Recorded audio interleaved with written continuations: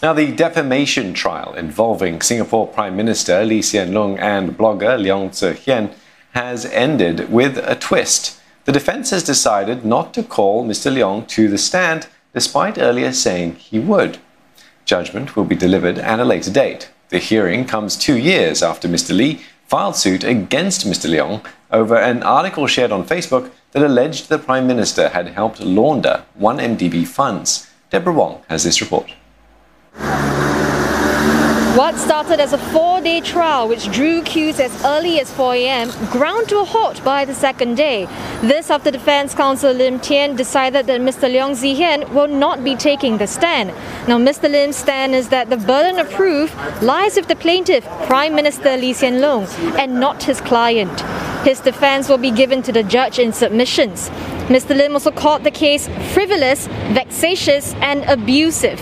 Now, this drew a sharp rebuke from Mr Lee's lawyer, Mr Davinder Singh, who pointed out that the defence had made clear in their opening statement that Mr Leong would present himself for cross-examination.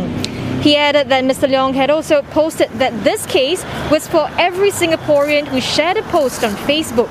And yet, in what Mr Singh calls an unsurprising and ironic move, Mr Leong has turned tail and fled, while Mr Lee testified to defend himself.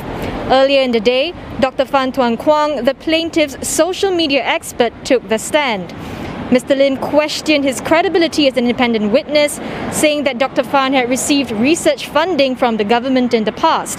To that, Dr. Phan explained that funding was given to his teams and not him alone, and that they have academic freedom to do unbiased research. When Mr Lim started describing his report as guesswork and speculative, Dr. Phan replied that it was based on intensive studies with data scientists and international experts. Prime Minister Lee was also present in court. On Tuesday, he had said that the suit came about because he had a personal obligation to protect his own reputation. Oral submissions have been scheduled for end November.